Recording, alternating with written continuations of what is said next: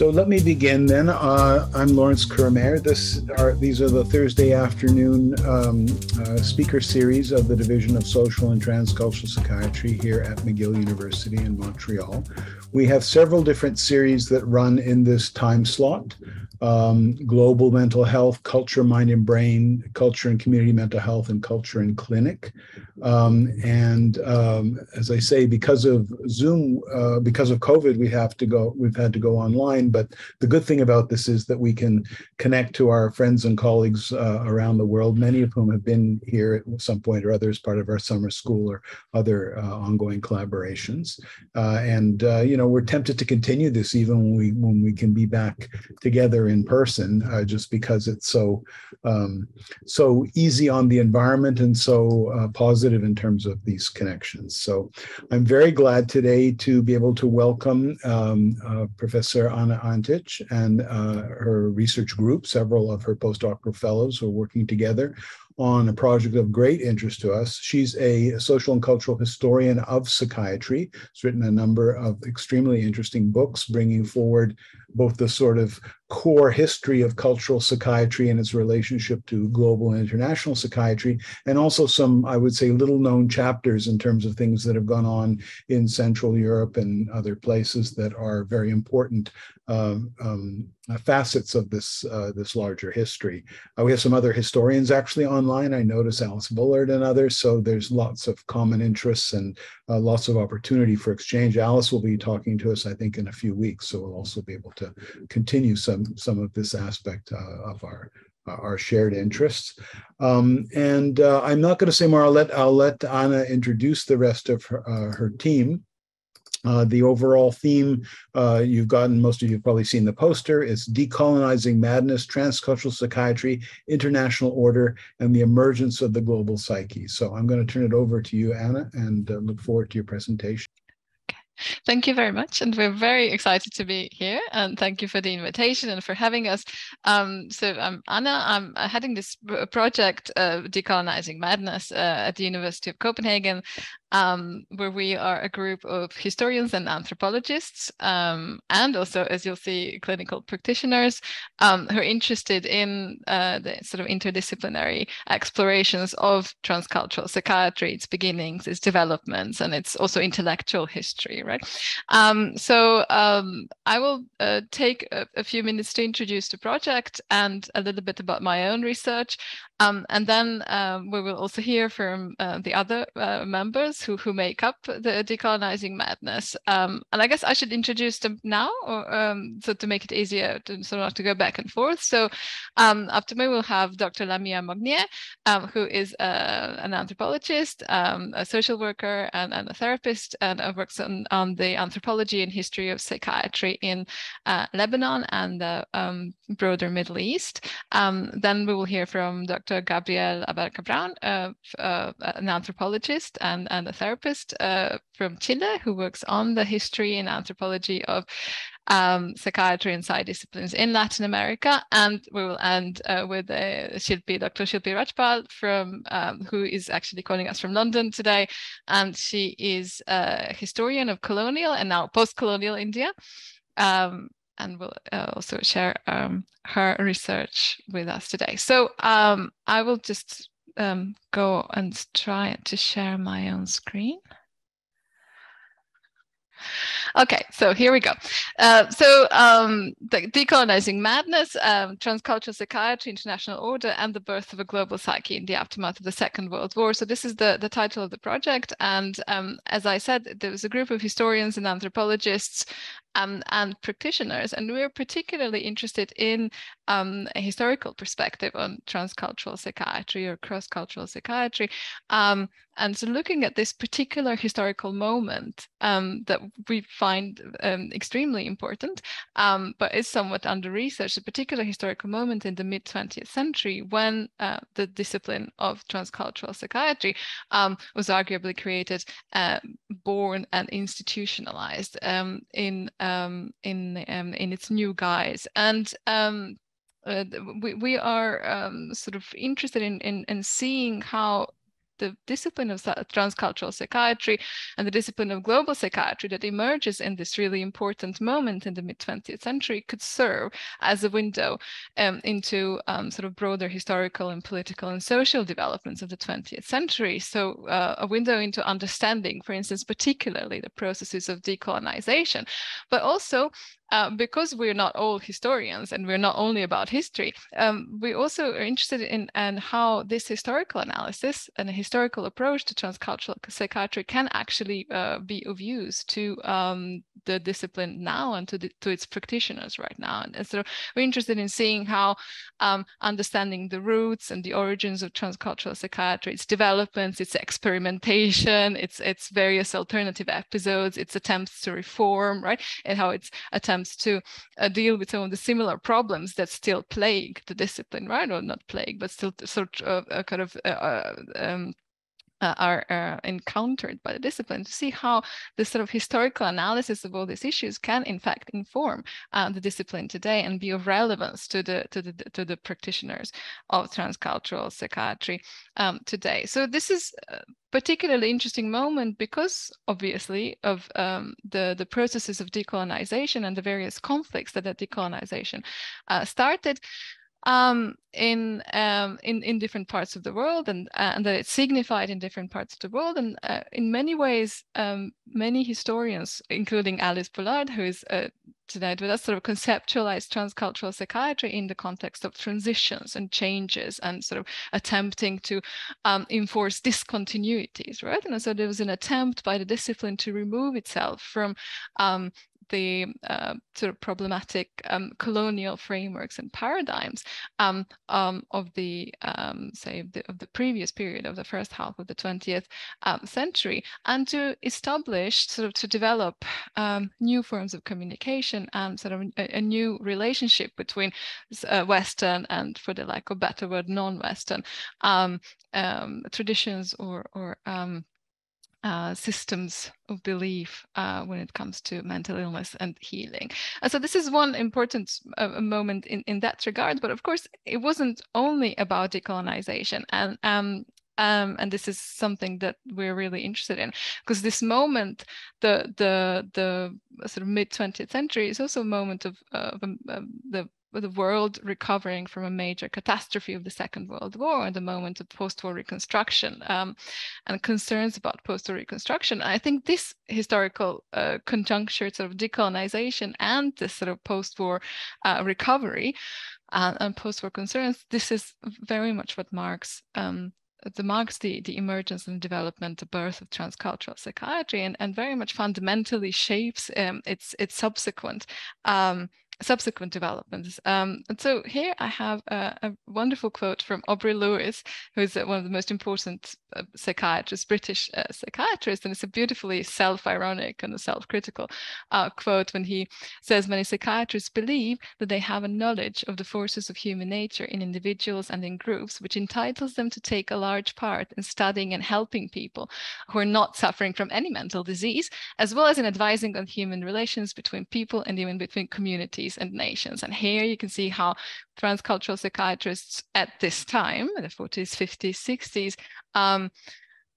aimed to join a broader political and social debate, and also perceived themselves, right, as a particularly important activists or participants in these political debates, as a discipline that sort of makes sense of cross-cultural conflicts and communications, that facilitates such cross-cultural understandings. And this is, of course, particularly important for that post-war moment. So I really like calling this period a utopian psychiatry, and it's interesting how that often gets forgotten in histories of transcultural psychiatry and post-colonial psychiatry. This moment of moment in the history of psychiatry when its core practitioners, its most important practitioners, believed in such an important political role for themselves and tried to carve out such an important political global role for themselves. And here you have some sort of utopian psychiatry,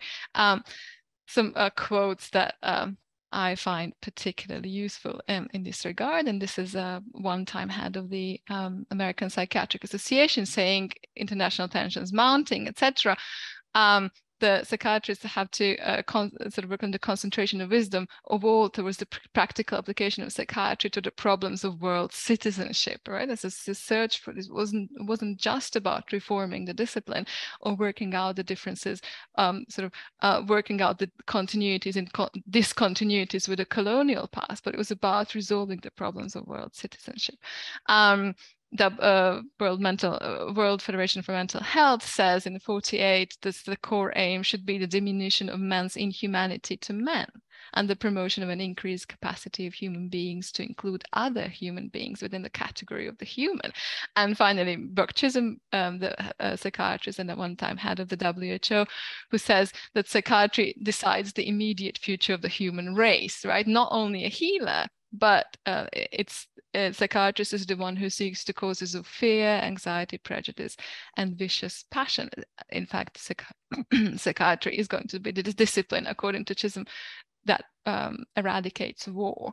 And so this kind of utopian psychiatry, this incredible ambition to intervene both in colonial conflict and post-colonial conflict, but also in the sort of general issues and concerns of post-war reconstruction and sort of assessing the causes of the Second World War and genocide. This is what marks, to me, the birth of transcultural psychiatry, and very much marks its core discourses in the mid-20th century and over the coming decades, I would say. And one of the important, so you have this sort of merger of decolonization concerns and concerns with the war and recovery from the war and preventing future wars. And something really important that comes out of it is this universalist framework. So universalism, which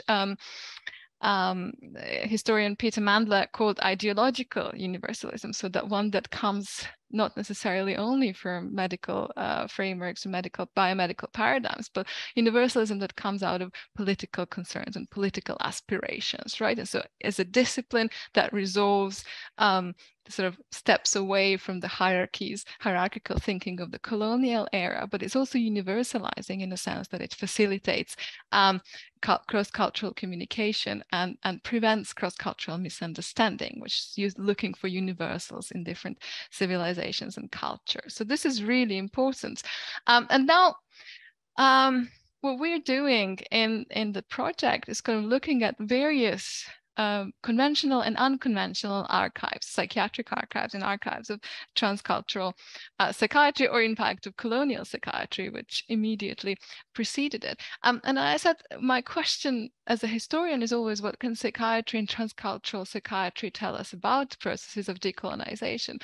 But we should really also flip the question and think about what can this history tell us about the concerns and dilemmas of transcultural and challenges of transcultural psychiatry right now, and what it can possibly, how can it inspire us to see current debates in a different perspective, right? So a few concerns or a few themes, controversies that we're encountering in our different psychiatric archives. There is for instance, there's something we can talk about, and something that I find also very fascinating, that the major contradiction that I keep encountering in my sources, which lies at the heart of this psychiatric so-called ideological universalism in the early decades of transcultural psychiatry, is that there is sort of argument that cultural differences matter much less, right, than the universals shared among civilizations, that cultural differences are only relevant as an outer layer and an expression of the universal core of the human mind or of mental illness, right? But within that framework, universalism, there is a kind of strange preoccupation and obsession with culture, sometimes quite narrowly and reductively defined, a preoccupation with culture and difference, quite paradoxically, sort of an effort or an attempt to explain any kind of psychiatric discrepancies in psychiatric research, right, with references to culture, quite narrowly defined. which leads to quite a lot of paradoxical results in the sort of the early decades of transcultural psychiatry. So this is one of these really interesting challenges and contradictions in their attempt to move away from hierarchical and sort of reifying thinking about culture from the colonial period or cultural difference. This extreme universalism ends up being obsessed with culture in quite a different way.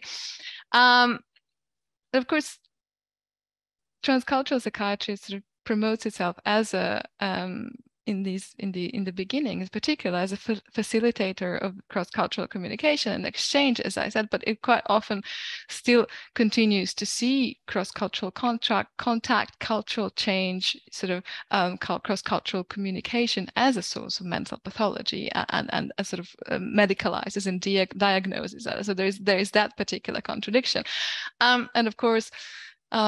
Within the framework of universalism and proclaimed equality of cultures and civilizations when it comes to psychological mechanisms or mental illness, we do see in psychiatric archives quite a striking persistence of various forms of colonial knowledge frameworks and evolutionary, as I said, hierarchical thinking, essentializing thinking, etc. So I think it's the historical diving into these archives that actually brings about these really interesting and important contradictions and challenges. And I would be interested in talking about how these contradictions and challenges have been resolved in the more recent times. And so the core research themes of the project speak to what I've just been sort of describing, and we kind of organize ourselves around 4 major themes, one around psychiatric universalism and colonial legacy, sort of continuity. So transcultural psychiatry is about transformations, transitions, discontinuities, quite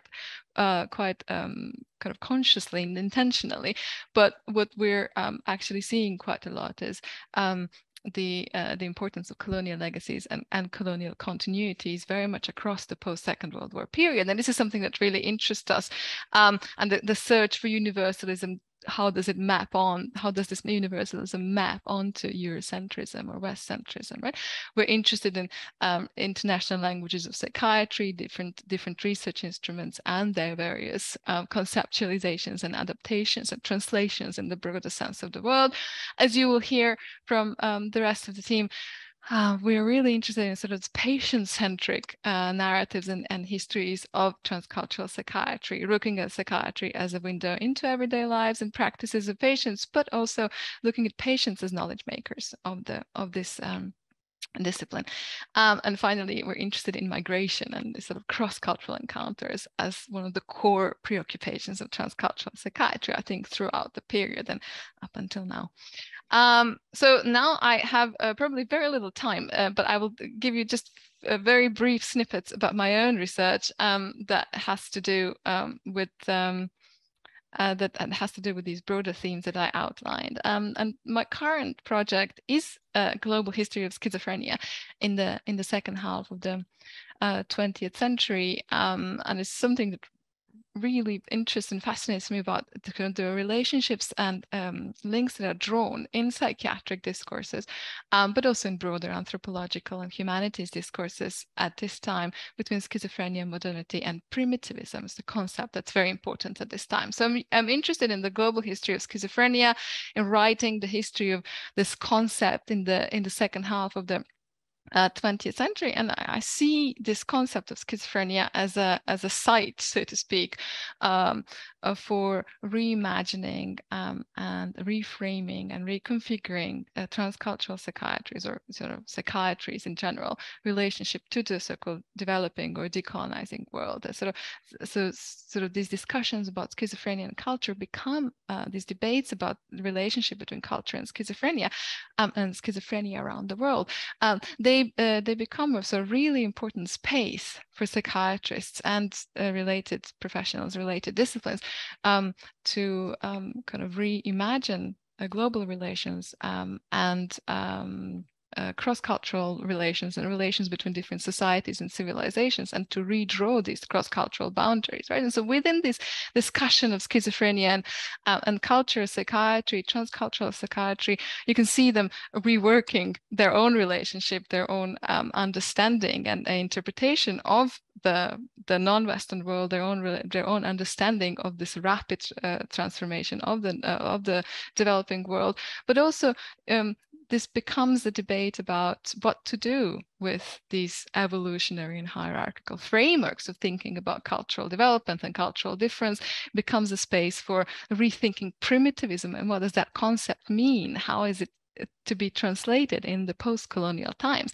But it also becomes a space for working and reworking these binaries, modernity, backwardness, psychological complexity, psychological simplicity, right? That play a very important role in colonial and post-colonial psychiatry when it comes to thinking about schizophrenia. But also schizophrenia as a way to kind of reimagine the world in this moment is also used in the Cold War. So not only in the relationship between, so to speak, North and South, but also relationship between the West and East, right? As a concept that reinforces universalism across cultural and both cultural and political divides, right? Across political and ideological divides, and a space to delineate this new ideological universalist vision of psychiatry. And here, of course, we work with the IPSS as a study that explores cross-cultural nature or otherwise of schizophrenia, but includes not only the decolonizing world, but very importantly, East European countries, Soviet Union, Czechoslovakia, at the very moment when, because the Soviet Union is being quite heavily rebuked for the politicization or political abuse of this very diagnosis of schizophrenia. So something really interesting is going on with schizophrenia and global relations or international relations. And as I think Lawrence mentioned at the beginning, my work also looks at this sort of alternative archives and as sort of the not so well researched stories of transcultural psychiatry. And I have particularly worked with East European and socialist and communist Marxist psychiatrists in the Cold War. And I'm particularly interested in how we conceptualize communist psychiatry or Marxist psychiatry, especially in the context of transcultural psychiatry, because Marxist psychiatry tends to be dismissed as a failed project and tends to be often associated only with the Soviet Union, right? And it's abused. But my research has looked at actually Yugoslav psychiatrists, because I'm not aware of any other East European psychiatrists going into the decolonizing world, and there, so Yugoslav psychiatrists going into the to the decolonizing world to share their know-how and also to share the sort of the core techniques and technologies of socialist psychiatry, sort of revolutionary psychiatry. And what's really interesting, I think here is sort of very important. To me, this story is very important to sort of understand why history might matter to contemporary debates in psychiatry. So not only something that happened in the past and stayed in the past, but history kind of is almost a well of inspiration and sort of repository of alternative approaches, alternative solutions, alternative perspectives that might have been forgotten, but might actually be useful for some of the contemporary problems. And I think what I found in the sort of East European socialist psychiatric engagement with the decolonizing world is their civilizational liminality, right? Their conditional whiteness, their conditional civilizational position geopolitically, like in between Europe and non-Europe, right? In betweenness is really important for their vision, for their radically different approach perhaps to the decolonizing world and transcultural psychiatry. And precisely because they see themselves as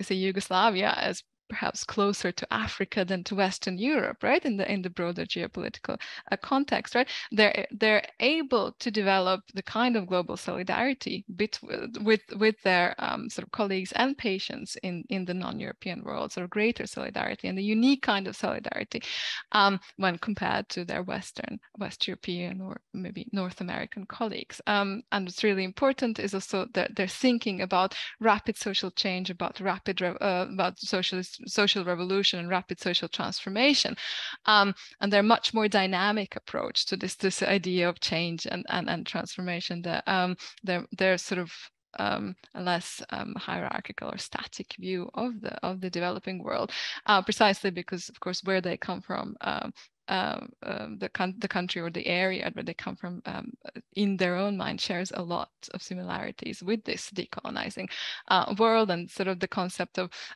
conflict, cultural conflict, but also conflict with the backward society, and the concept of revolutionary personalities. There's all really important innovations, I think, in transcultural psychiatry that come from the Marxist framework, and they're quite often sort of forgotten and marginalized. I think we could perhaps learn something from that new approach and this sort of alternative perspective on sort of global connections and global solidarities. There are various problems with Marxist psychiatry, and one of them, of course, is that they, just like their Western colleagues, don't do away with some of the most important colonial concepts and colonial frameworks of thinking, and still think in terms of civilization and primitivism. And this, just like any history of psychiatry, tells us much more about broader society than just about psychiatry. It tells us much more about tensions, as I said, at the heart of socialist globalization, at the heart of Marxism, right? This tension between progressivism and emancipation,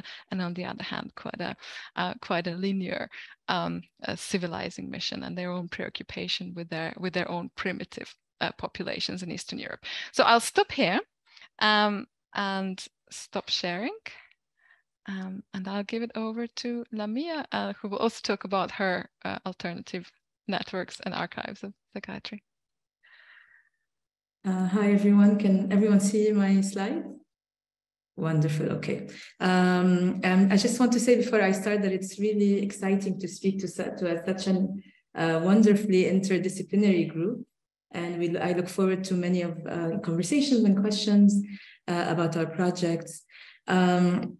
So what I will be presenting today is really a very new research. And as you will see, the scale of the scope of the research is quite big. And I'm hoping to continue in the next few years in working on this research. What I work on is really tracing the different encounters, genealogies, and collaborations in the post-colonial Arab region.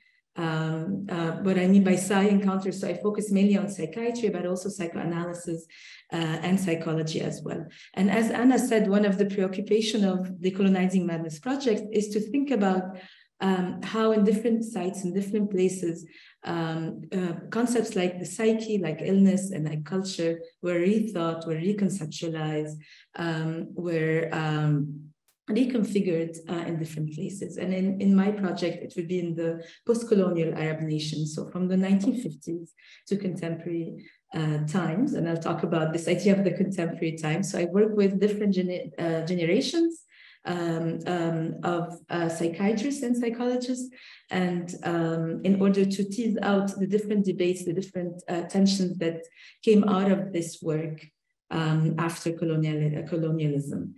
And the project starts with the so-called fathers of post-colonial psychiatry or transcultural psychiatry in the Arab region. So in the upper left corner is Slayem Ammar from Tunisia.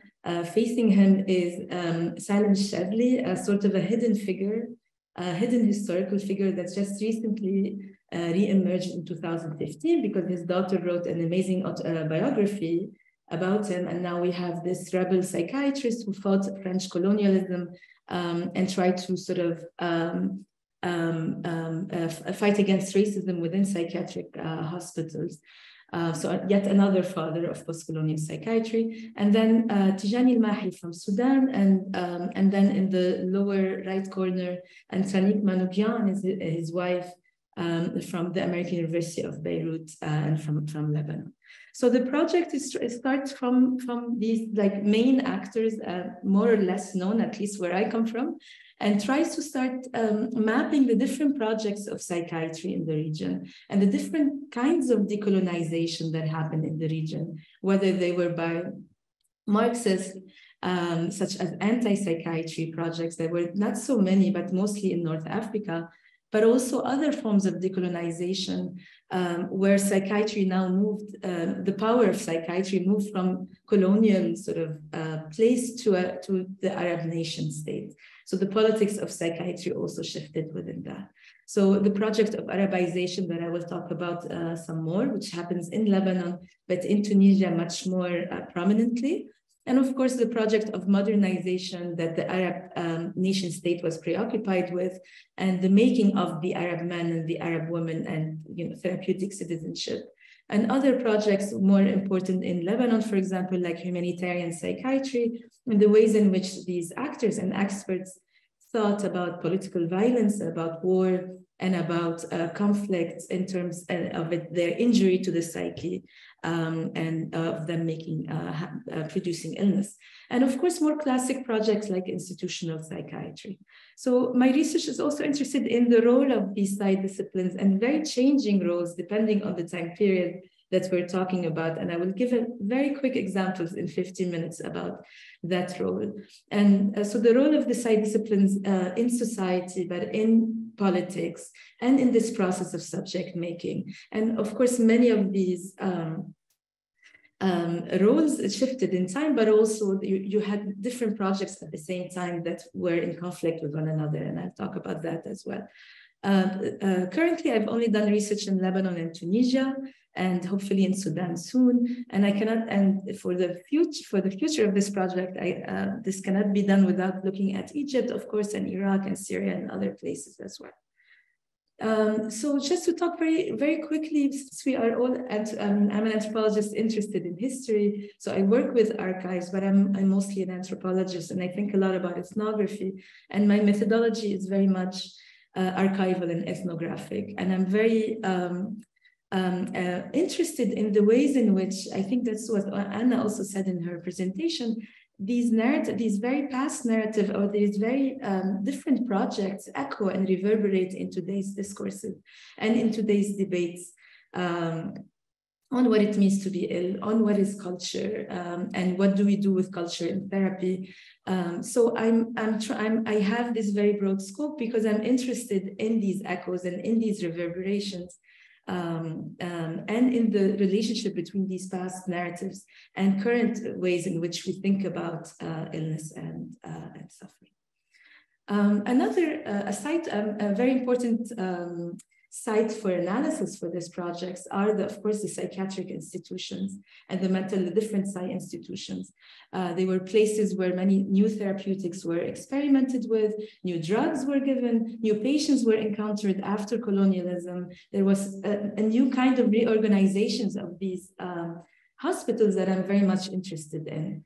In the upper picture is the picture of the Lebanon Hospital for Mental and Nervous Disorder, which I'm looking at its archive. And also the second picture is Mustashfa Al-Razi Mental Hospital in Tunisia. I'm also looking at the archives of this hospital as well.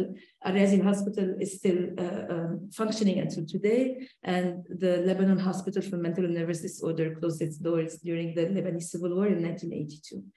So these Psy institutions were places where Psy knowledge or psychological and psychiatric knowledge were being made, and they were being negotiated, produced, and thought of.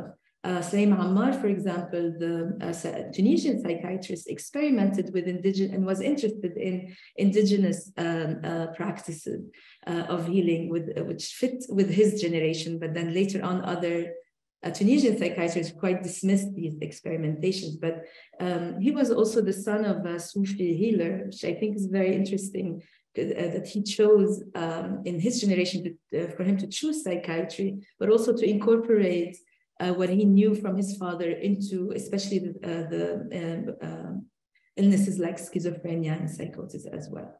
So all of these are happening within these psychiatric institutions, but also I'm very much attuned, and this research is very much interested in patients as equal makers of psych knowledge. And so the projects bring on multiple patient voices and patient narratives, mostly through archives, but also through this contemporary present moment, where many of these narratives actually echo very vividly in Arab popular culture, especially the women that you see here, who's May Ziedi, who's a very famous feminist intellectual of the 1930s. She was Egyptian, Palestinian, and Lebanese, so she's very much an Arab woman, and she traveled a lot in the Arab world, and then was institutionalized in the late 1930s. But then her stories still echo today in many of these literature that you see here.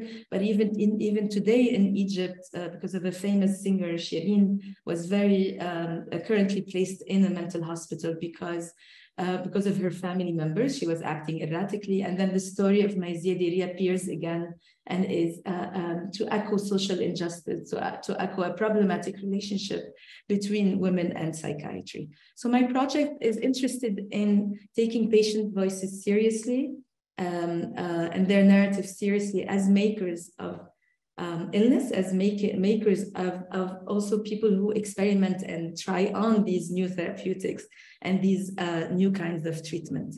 And this is at the core of my book manuscript. Psychiatric Afterlives Narrating Illness, Gender, and Violence in Lebanon is mainly focused on Lebanon, and it presents a new history of psychiatry and public life in Lebanon. So it works on this tension by engaging the voices of patients and therapeutic communities into the story, into the history of psychiatry itself. So we talked about hospitals and institutions as makers of knowledge, but also of patients and their family members as equal diagnosers and equal sort of governors of what is illness, what is abnormality.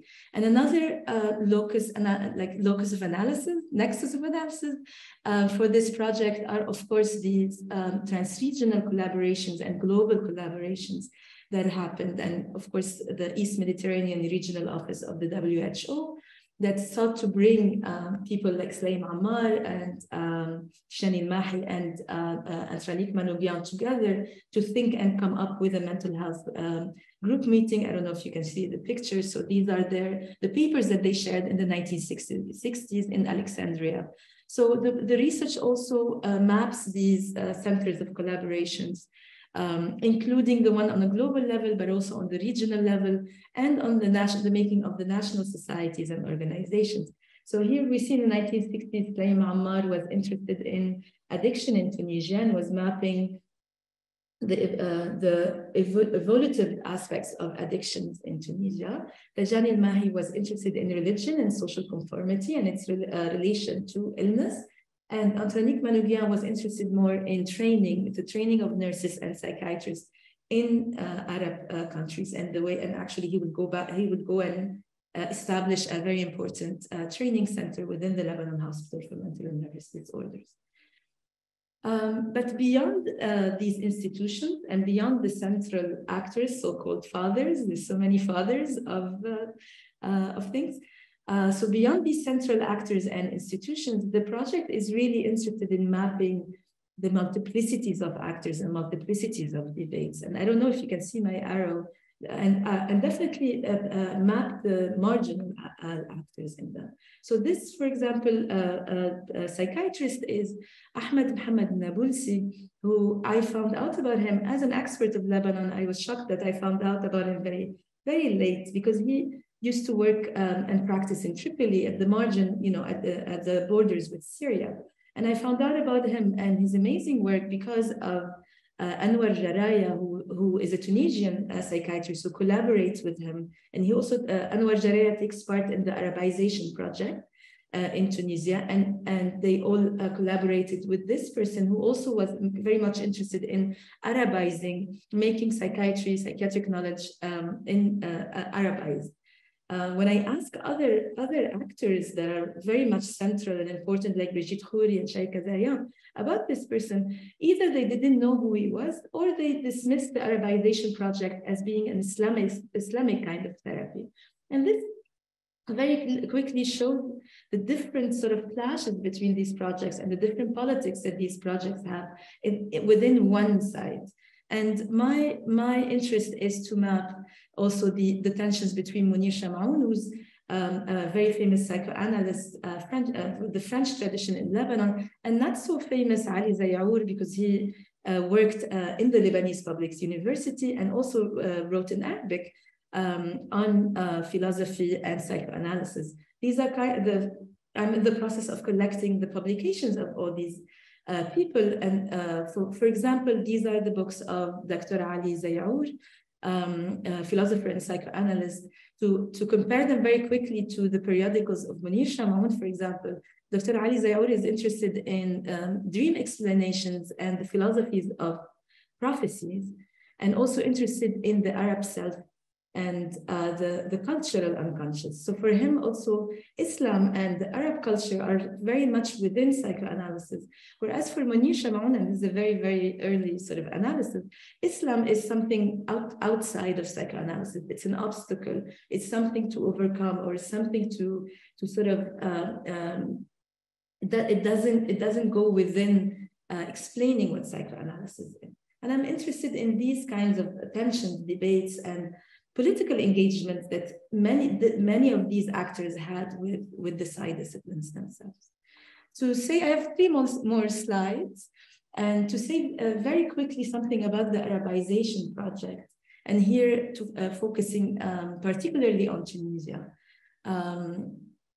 So what kind of project was it? It was definitely a decolonial project, because it sought to sort of take this side knowledge and make it more Arabic.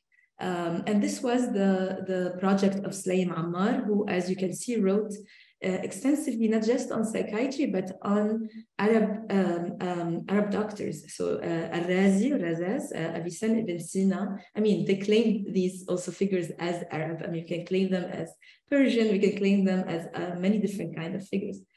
But the idea was to bring together a knowledge that was interrupted and sort of injured by French colonialism and European modernity that sought to place itself as the maker of psychiatric knowledge. And it was very important for Sulaim Ammar and his other friends like Ahmed Diab and Anwar Jaraya to translate, of course, to create these dictionaries, but also to bring back to history the history of Arab psychiatry. When I interviewed Dr. Ahmed Diab, for example, who established an entire museum of Arab medicine by sculpting himself, like surgery tools, surgical tools, painting himself older paintings. So it was very much an act of love, I would say. When I asked why would a doctor and a surgeon do this kind of work, he said in classical Fusha, in classical Arabic, because I'm piecing to the أجمع شتات نفسي, because I wanted to piece together the fragments of my soul. And I think this is the fragment of my soul, of course, that was fragmented by colonialism. And I think this is at the core of the Arabization project, is to relink an entire culture, entire history, and also for the Tunisian, also Phoenician culture, not just Arabic culture, back into history. So what kind of project Arabization project was? These are paintings outside the Al-Razi Mental Hospital, painting Pinan, Freud, Al-Kundi, and Ibn Rushd together. And I find it very, just an anecdote, amusing that Freud looks like a Tunisian, like a little bit Arabic, a little bit Tunisian. But it's about claiming a place for Arab psychiatry in the history of psychiatry itself. It's a claiming of a place, and it's not just about claiming yourself as implementing a knowledge or a cultural manifestation of psychiatry. It's claiming yourself as makers of these knowledge. But of course, something that I don't have so much time to talk about, but Arabization was also about popularizing psychiatry for all classes, not just for the French-speaking Tunisian as well. That was also very much part of this project. My last slide is about the clashes that have happened between the project of Arabization and the project brought forth by Fanon, but also the project of Sadiq al-Jaddi and the anti-psychiatry movement in North Africa. So Fanon arrived to the Al-Ghazi Mental Hospital when Sulaim Ammar was there. And famously, they got into many fights. Interestingly enough, when I interviewed the disciple of Sulaim Ammar, the person who was supposed to take on this Arabization project, he said that the reason that there were all these fights was because Fanon was very much a colonial French person. And I was very shocked by this, and I told him, but no, he's not. And we had this interesting conversation. But thinking back on it, I think the whatever Fanon was proposing was very much French for Sulaim Ammar and for even the anti-psychiatry, what anti-psychiatry represented for Sadiq al-Jaddi, who's a much younger generation from both of these two, also clashed with Sulaim Ammar, was very much, had a very different political episteme and political signifiers than what Arabization meant for Sulaim Ammar. And this is at the core of what this project is trying to do, is trying to look at these kind of tensions and debates and within the remaking of psychiatry. Thank you so much.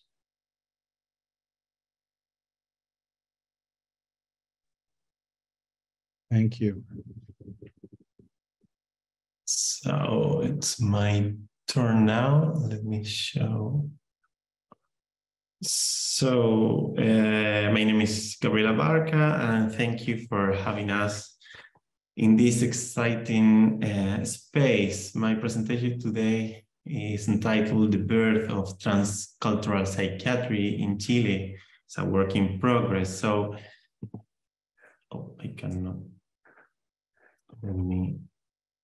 Okay, so my aim today is to describe the transition from a project on migration, multiculturalism, and mental health to a project on the birth of transcultural psychiatry in Chile. The first one is my book that is based on my PhD thesis, and the second one is the research that I'm starting now in the postdoc. By doing this, I would like to highlight how a historical perspective can interrogate current debates about cultural and structural competencies, and at the same time explore some distinctions between transcultural psychiatry in Europe and Latin America.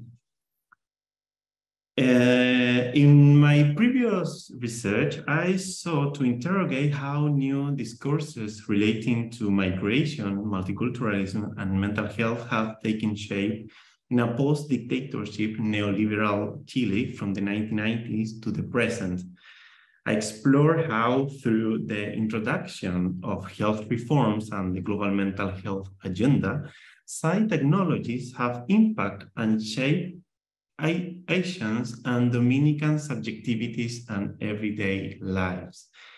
I would like to explain briefly why the focus on mental health reforms in Chile. The Chilean case is highly relevant for current debates on global mental health and the so-called global psych. Some research have argued that Chile has developed a silent revolution in mental health since the end of the civic military dictatorship. The civic military dictatorship, commanded by Augusto Pinochet between 1973 and 1990s. That is the introduction of policies, strategies, and technologies designed to improve mental health indicators even before the call to scale up mental health programs in low-middle income countries in 2007. Some clear examples of this revolution have been the psychiatric disinstitutionalization process from the 90s, the inclusion of clinical psychologists in primary health centers from the 90s as well, and the implementation of the National Depression Treatment Program in primary healthcare centers in 2001. The first of its kind in a low-middle income country. Maybe you know the book of Clara Hahn, Life in Death, that she showed in a very good analysis, the different relations between women, communities, and this program. In this research, I focused on the interactions between psych technologies, Haitian Creole medicine, and voodoo. Haitian Creole medicine is a set of knowledge, practice, and values related to health and disease, in which practices from biomedicine, herbal medicine, and voodoo converge. For its part, rather than a religion, voodoo is a worldview that places the subject within a universe composed of ancestors, spirits, and the natural world. For these reasons, personhood, health, and disease, as well their classifications, are made up of natural and supernatural categories. I conduct a multi-site ethnography over 14 months in 2018 and 19 in a low-middle income neighborhood of North Santiago. I carry out observation at the family health centers, social organizations, churches, and migrants' everyday life spaces, such as their houses, neighborhood, and sport clubs. I also interview practitioners, migrant family members, evangelical pastors, and voodoo healers. In this work, I argue that there are multiple forms of becoming a neuro-migrant in a post-dictatorship neoliberal Chile. Through the negotiation, assimilation, resistance, and refusal of biomedical and psychiatric interventions, migrants engage in heterogeneous subjectivation processes that both affirm and challenge normative values of integration into Chilean society. This subjectivation process revealed that psychologists challenge migrants' representation of themselves, their malice and suffering, and their mental health. These processes also reveal how Haitians and Dominicans develop individual, family, and community coping strategies to mainly address the afflictions in spaces such as neighborhoods and churches.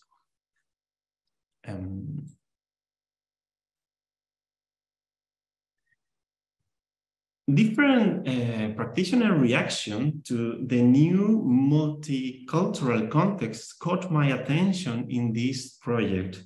The municipality health department has promoted several training modules on migration, Haitian culture, and cultural competencies since 2017. At that moment, practitioners valued this initiative. They found in these spaces some tools to understand Haitian health trajectories and specific issues related to mental health and sexual and reproductive health.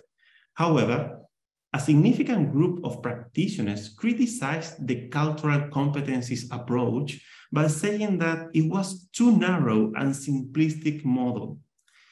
They request new training models with a more complex approach to cultural competencies. I call this the structurization of culture. That is the process through which practitioners may de-essentialize the category of culture and advocate for the intersections between culture and other categories such as class and gender. But who were these practitioners? Were they aware of debate on cultural and structural competencies? What did they mean by a more complex approach to cultural competencies? At that moment, I realized that those practitioners were mainly practitioners with experience working in the public health system more than 10 years, like even 15 or 20, and practitioners who identified themselves as closer to Marxist social science and humanities. This is the starting point of my current project.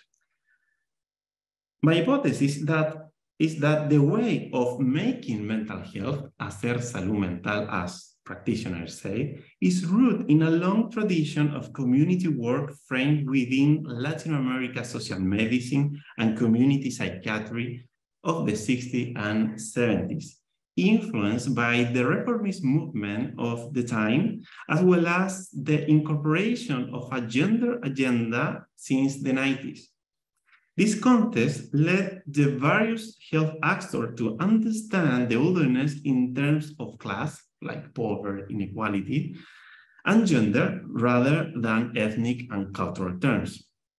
This year, I have collected archives and conduct interviews in Chile Although I have found archives in public institutions such as universities and hospitals, for example, mainly in journals of psychiatry like Latin American and Chilean journals, I have found the most relevant archives in private collections. This is because many archives were destroyed during 1973 and 74, the first 2 years of the civic military dictatorship. I would like to explain a little bit the context, this historical context of called the Chilean way of socialism in the 60s and 70s. An effervescent political and social context led to this way of making mental health. Different reformist movements and land reforms took part in Latin America between the 50s and 70s. In Chile, specifically, the election of Salvador Allende as president, the first Marxist president elected democratically in 1970, put the eye of the world in the country in a context marked by the Cold War. Different personalities traveled to Chile to get closer to the Chilean wave of socialism. In 1971, Fidel Castro visited the country and stayed a month, something that was very problematic at the time for Salvador Allende as well. And many European intellectuals settled in Chile looking for a new opportunity for socialism. University here played a crucial role in the project of social transformation. Scholars and students advocate for equal access to university. Students also engage with the moral duty of participate in voluntary work in different regions of the country. In this context, medicine students and psychiatry residents work in remote places in the north and south of Chile. They familiarize themselves with the new realities and groups such as Mapuche and Aymara and people from Chiloé. Chiloé is an island in the south of Chile. This context was a niche for the emergence of community psychiatry experience. Today, I would like to mention 3 and describe one of them. Although each of these experiences had different intellectual traditions, for example, psychoanalysis, phenomenology, and so on, all of them have something in common: the centrality of class, a category to understand mental health issues. For example, here we can see the first on Marconi, who was a psychiatrist with training in psychoanalysis and epidemiology, and he conducted studies on the prevalence of alcoholism and neurosis. He created a program that is called the Intra-Community Program in the south of Santiago, and we have right now like documents that support our research in a very easy way. But the other 2 experiences, Martín Cordero and Luis Weinstein, we have just a few archives of their experience.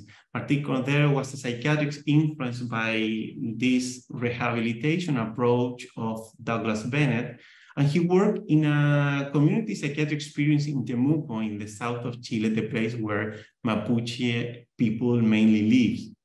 He had relationship with European intellectuals living in the country like Milan and Jarka Stuchlik and others. But in the 1973, he lived in exile in the UK, and he became a member of the Royal College of Psychiatrists.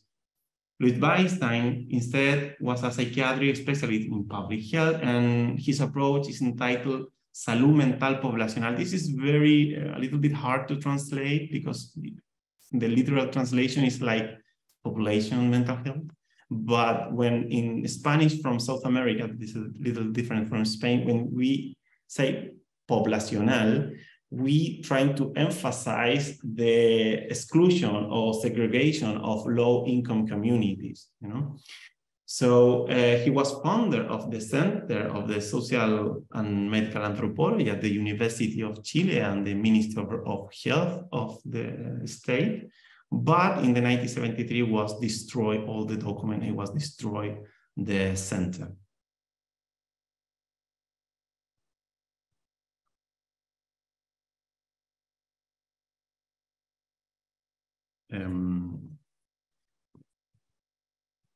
I would like to briefly describe Juan Marconi's work called the Intra-Community Program. Marconi, as an epidemiologist, conduct study with direct methods on the prevalence of alcoholism, the first of its kind in Latin America. He designed 3 mental health programs based on those studies, programs for alcoholism, neurosis, and cultural deprivations for parents and children. He promotes community interventions in which psychiatrists, psychologists, social workers, and students work with social organizations, for example, schools and churches, community leaders, and the community itself. One of the most relevant interventions was the mental health workshop, like las jornadas de salud mental. They were spaces where practitioners and several social actors, for example, policy officers, teacher, priest, pastor, etc., share knowledge about how to deal with alcoholism within the community and improve family quality of life.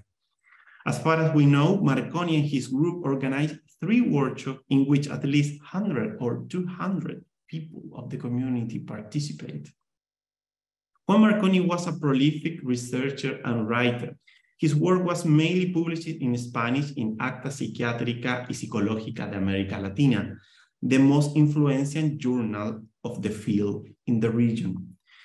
One of his most relevant articles is entitled The Chilean Revolution in Mental Health Program. Again, the idea of revolution in psychiatry in Chile. Like in other contributions, he used terms such as social class, capitalist society, social structure, working class, class struggle, and social change to understand mental illness. Moreover, he made a strong argument, for example, that any honest and scientifically founded mental health program must seek the abolition of class society. Like very strong. Although he recognized the role of popular and native medicine, he usually did it to explain that doctors who belong to the high class did not understand the dynamic of segregation and exclusion. For Marconi, health is mainly an economic and social structural matter. He tended to use the cultural categories as a mark, especially for this epidemiological study, as he believed that community psychiatry did not have a tradition of systematizing experience. He designed some models in mental health to organize community intervention. The Pan American Health Organization used some of these models in the 70s and 80s. So what we can say so far in this stage of this research: the Chilean case interrogates the idea of transcultural psychiatry as a branch of social psychiatry. In Chile, the roots of transcultural psychiatry are embedded in community psychiatry experience. Thus, rather than a redefinition of culture and race categories in a decolonial world or in a decolonial context, this experience showed the centrality of the class category to understanding mental health issues in individuals and communities.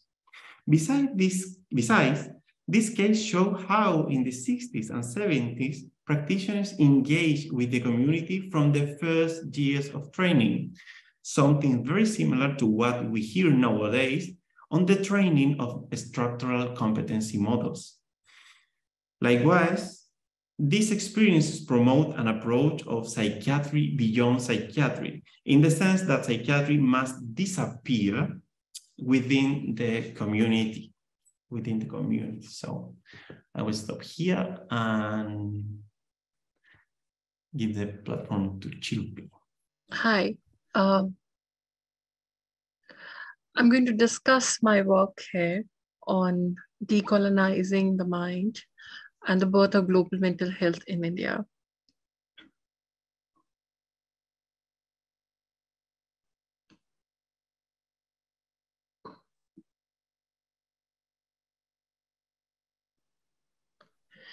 My work basically, the first slide, my work focuses on the local, national, and global histories of psychiatry in colonial and post-colonial India. It focuses on individual psychiatrists, the role of state, and it juxtaposes it with the role of state. It looks at and situates psychiatrists as historical actors and the emergence of psychiatry, and looks at psychiatry enmeshed within the political histories of the period. And particularly my book, which was published in 2020, is on colonial India. And right now I'm talking about psychiatrist identity within a colonial India was a result of multiple processes, which included administrative reforms, legislative changes, epistemological shifts, and political alteration that both happened at national and international level. But by the 1930s and 40s, psychiatrists were a reified category, especially by the 30s, and they acted as a social group in order to define the interest of psychiatry in order to put their interest in front of the state. State at this point of the time, and here I quote, regarded psychiatry as white man's burden. But by the 30s and 40s, psychiatry emerged as a professional discipline within colonial India. Next slide. So my research here focuses on several questions.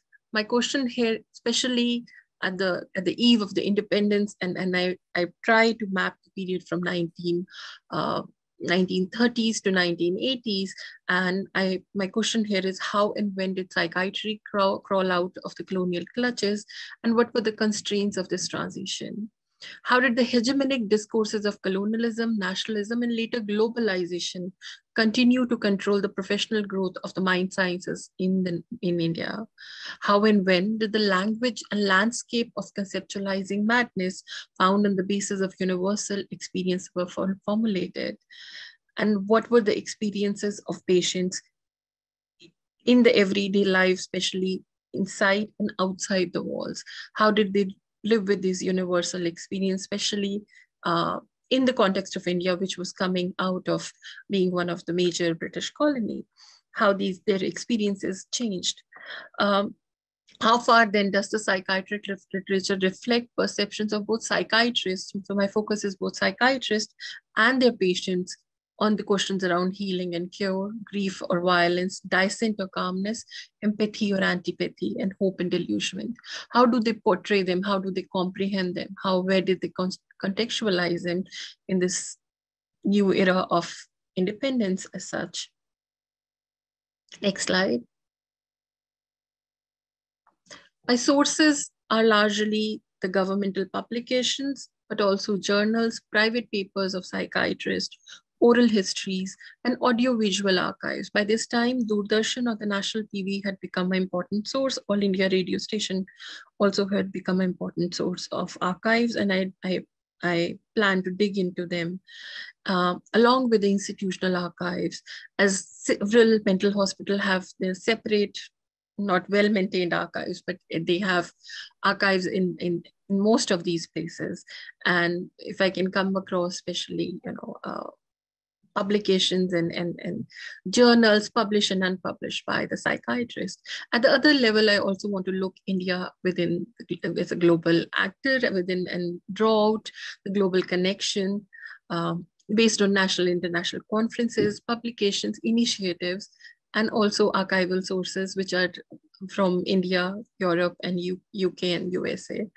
And at the present, I am in UK to actually tap into these archives. Next slide. So the central focus somewhere is also on Indianization and Indian psychiatrists. What do I mean by Indianization? Indianization as a term has been used by historians by the, especially the movement where Indian psychiatrists or people from other ranks were able to get into the upper echelon of the colonial services. Indians were not allowed to enter till the 1930s and 40s to enter into the upper echelon of the colonial services. So Indians were not superintendents; they were deputy superintendent. They were additional. They were they played various roles within the mental hospital hierarchy, but it's only in the 30s and the 40s. So it was along with the Europeans, they played an important role in putting across their identity, they're putting across their discipline's needs at the point of the time. These psychiatrists, especially in the 30s, were mostly Europeans, and they faced a lot of, Indian psychiatrists faced racism, and there were no places to train them. Indian psychiatrists till the 50s and 60s, and something I hope to do while I'm here in the UK, is also to look at the Mognieh Institute or the Institute of Psychiatry at King's College came here to get trained throughout this period. Indian psychiatrists, as a consequence of that, they felt the discontentment among there was a discontentment among these specialists who felt that though they were trained in the West, they went back to work in India, and they felt alienated in this context. And then Wig, described as Indian psychiatrist, who was a very famous Indian psychiatrist, as Indian made foreign liquor. On the other hand, A.S. Mahel argued, all of us study and teach from Western textbooks of psychiatry. This is inevitable as we do not have enough knowledge about our own psychiatric problems. Next slide. So they attempted, once they come back and they try to comprehend India, and India in the 60s and 70s is this newly independent nation. They try to set certain objectives for the mental health movement in India. And the 50s especially, the objective was to deal with the mentally ill, and the objective was the restoration of health. At the other level, the objective was also the prevention of mental illness, and also promotion of mental health at this moment. And as much I have been able to get through is also number of radio also started being used as a part of these discussions where mental health was promoted, and so was Doordarshan or the national television at the time. So promotion of mental health became an important part of it. Prevention also becomes an important part of it. Next slide. In the attempt of Indianizing psychiatry, they look back constantly to Ayurveda as a base of knowledge. In context of India, which is so culturally rich and which has so many religions, these psychiatrists try to comprehend the mental health within the broader context of culture and religion. They focus on the ancient wisdom and ancient text. Particularly, they try to read the psychiatric taxonomies and from present to past. So they try to also integrate these traditional practices such as hydrotherapy, physical therapy, and this is happening in Madurai particularly.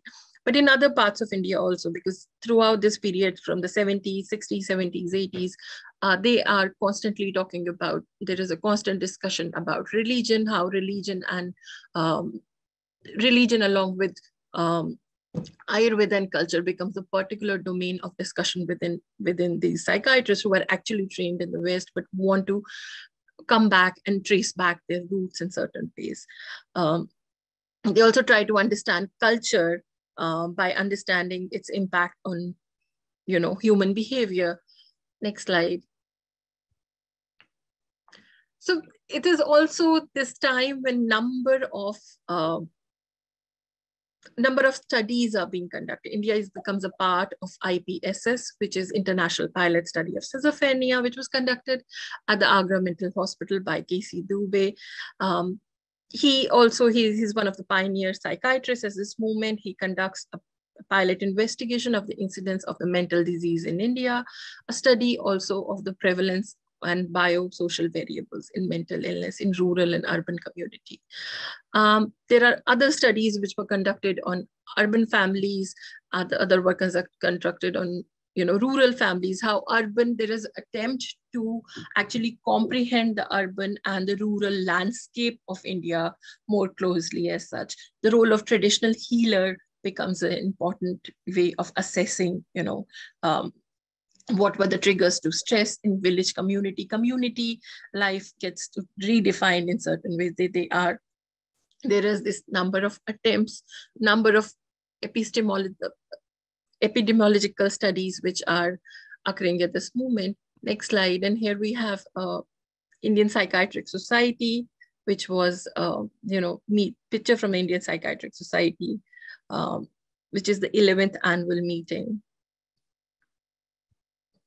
Now, to sum up, this is a project which is, for me, it's a beginning, and I'm still in the process of collecting archives, looking at these modern Indian psychiatrists and how they defined the modern Indian psychiatry. What was the movement of,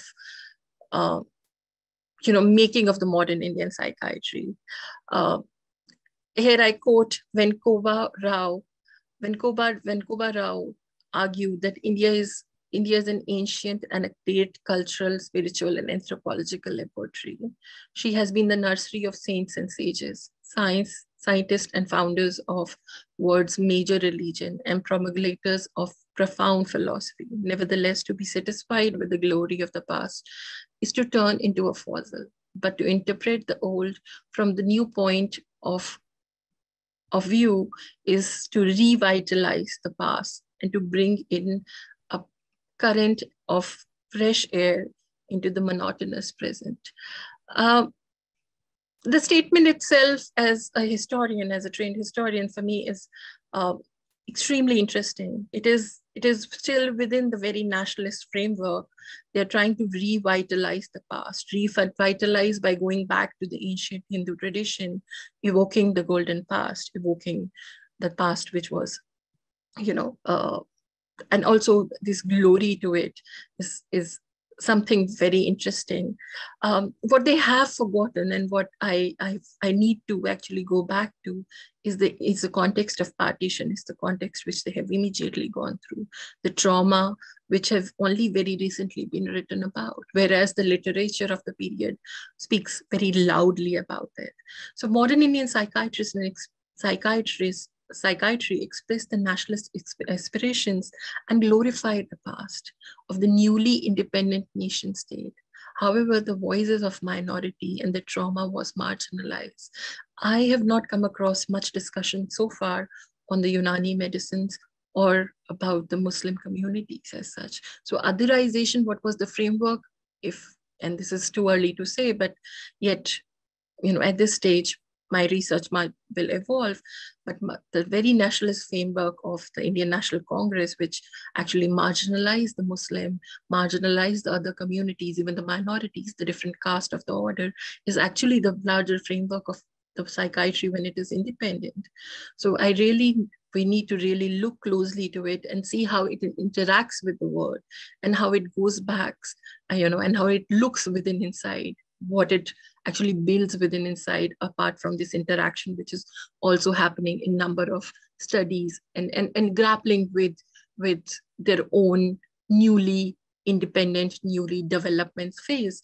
Another important role, I think, which I would like to contextualize is also how women's role was understood in this. Women's economic independence at this point was regarded more as a challenge, and psychiatrists most often reaffirmed these gendered role and identities.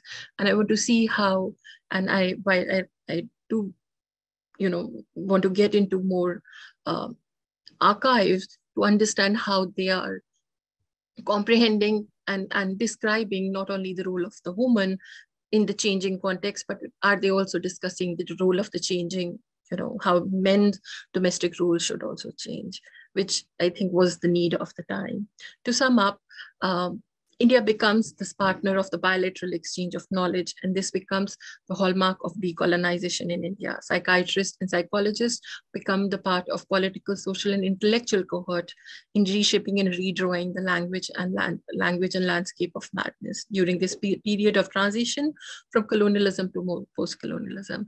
Along with psychiatry, I would also try to look at psychology, psychoanalysis, anthropology, and mental health social work in India, and how it all makes the psych discipline during this time period of the 50s, 60s, 70s, and 80s, and how they comprehend culture and what is the process of understanding the Indian psyche, as Sudhir Kakkar has discussed.